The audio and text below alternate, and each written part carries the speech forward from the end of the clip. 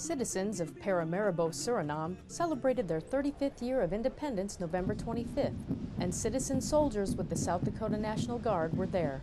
Air Force Brigadier General Wayne Shanks and Army Brigadier General Timothy Reich attended the National Day celebration during their week-long visit centered on the State Partnership Program.